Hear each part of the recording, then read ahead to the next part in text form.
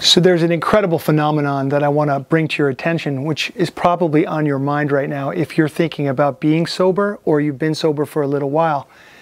It's this phenomenon of, I don't want the party to be over. That thought keeps so many people from ever getting sober and moving down this path of recovery.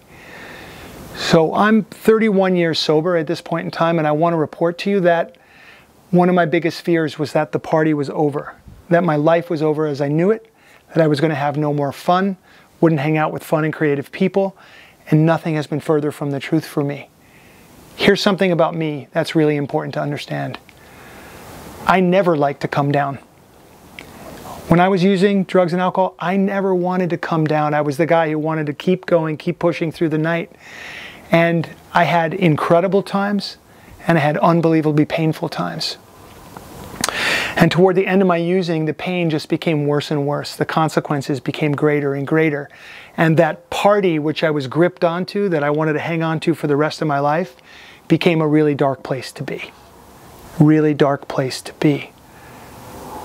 And so then I was in that dilemma place of, okay, I can't keep going like this, but I don't know what my life will be, and I don't want to become one of those people. I don't want to become a mediocre person. I don't want to become a normal person. I never wanted to be that either.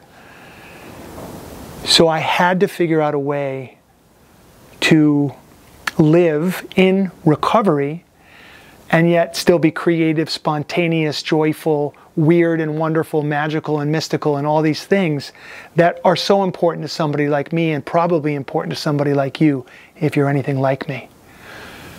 And so it's really a question of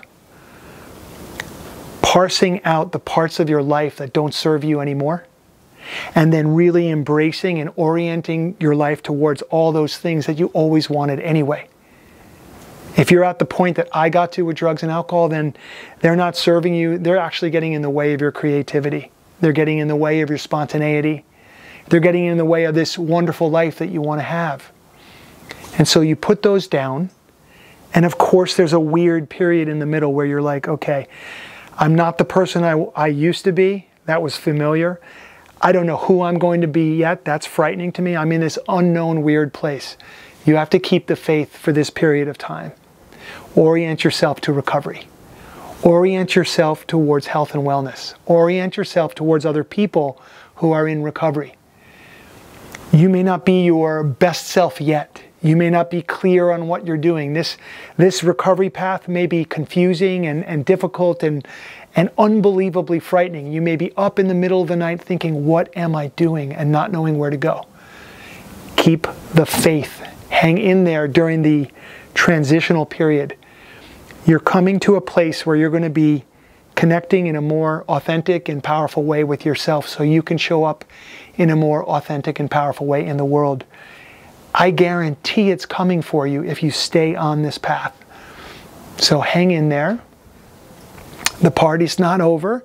You were at, in those last sort of months and years maybe, you're at a really shitty party that you were just sort of thinking, well, this is kind of familiar. It used to be fun, and it wasn't fun anymore. And now you're heading to the greatest party ever, and the party is you. So hang in there.